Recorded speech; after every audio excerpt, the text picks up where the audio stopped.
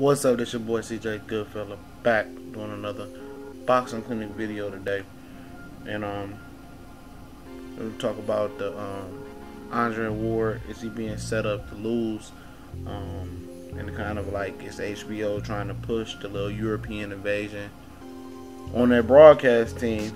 We'll get into that in a hot minute, but I watched the interview. Nestor at the Boxing Voice did with Angel Garcia, and he made a valid point at the end of his breakdown, which was one of the best breakdowns of Ward Kovalev that I've seen that anybody do. Follow the Boxing Voice on YouTube and look that video up. That he said that actually that HBO forced Ward to move up for him to lose to Kovalev, so Kovalev can make a name off of Andre Ward, and that's 100% correct. But at the same time, didn't Andre Ward do the same thing to Chad Dawson? He made Chad Dawson squeeze down. I think Chad has been on the record for saying that HBO forced him to move down, or something, or they wouldn't give him a TV date or something like that to move down and face Ward to make Ward a bigger star. But after that fight, Ward went through promotional issues, and it's the same case here. Now that Ward is the rabbit that don't got the gun in this situation, I don't want to hear him complain and cry about it. You know what I mean? He did the same thing to bad Chad Dawson. After that, Dawson's career was never the same. He fell off.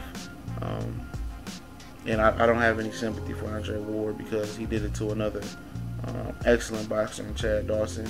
And it's his time. It's his turn to be on the other end of the pole.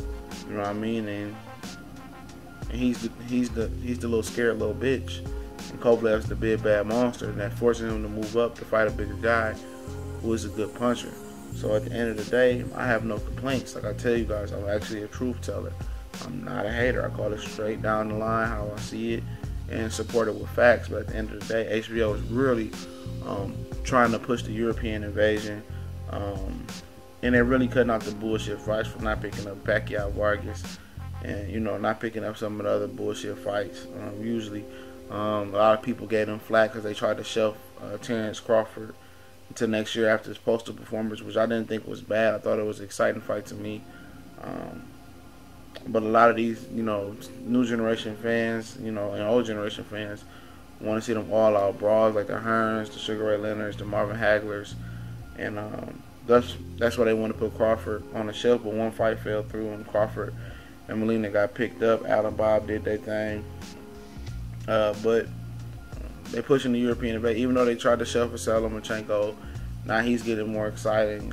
They're trying to push Golovkin very, very hard, and I think because more of the casual fan can identify with the European fighter because they're very, very exciting and very, very all action packed, and they bring the pain. But at the end of the day, a lot of the boxers, American boxers, really outbox them. But I'm gone.